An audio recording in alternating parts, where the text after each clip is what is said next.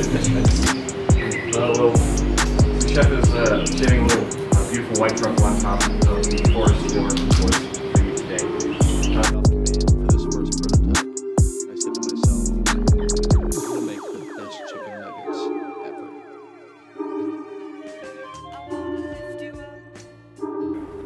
ever. We no longer have to, clear cut forests to make land for, for farms. We don't have to, grow the food to feed the chickens. We don't have to water the chickens. We don't have to worry about the waste that we receive from the chickens. And we're just, growing pure clean meat. So we have no waste, and the footprint is so much smaller. We could, if we took a building, a building this size and filled it with 20,000 liter bioreactors, we could feed Asia. I believe that we are at the forefront of something that is going to fundamentally change the way we grow our food and feed ourselves.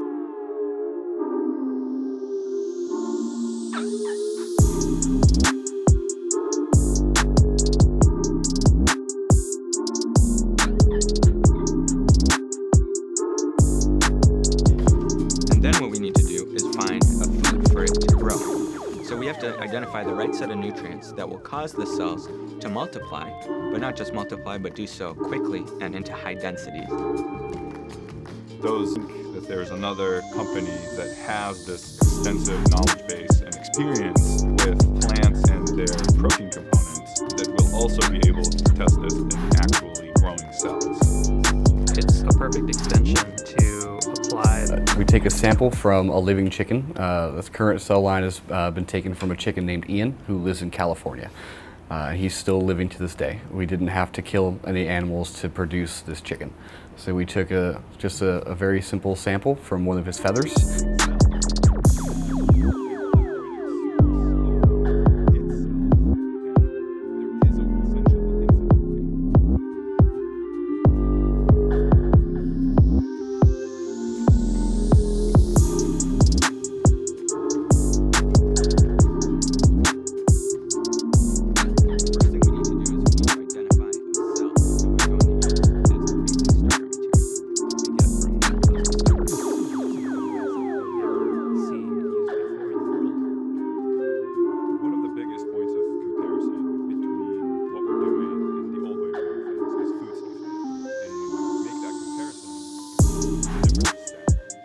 We want this to be a food that everybody can eat, and we want to be able to supply. We want to be able to supply the world. It's it's not going to just happen on our own. I think this is going to be a really great kind of starting point for a lot of other companies to also step up and start producing as well.